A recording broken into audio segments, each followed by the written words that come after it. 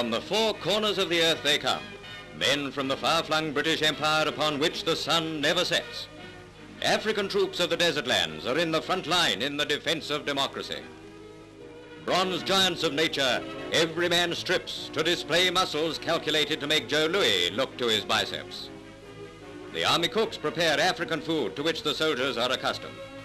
If it produces physique like this, Lord Woolton might be interested in its ingredients. The Nazis say our African troops lead a hand-to-mouth existence. They do, but not as the Jerrys mean it. Their fathers fought with spears, but these men handle their modern weapons as expertly as crack white gunners. They are not conscripts, but volunteers who have found the Union Jack worth living under and worth fighting for. They join the people of the other colonies and dominions in the great march towards a free world.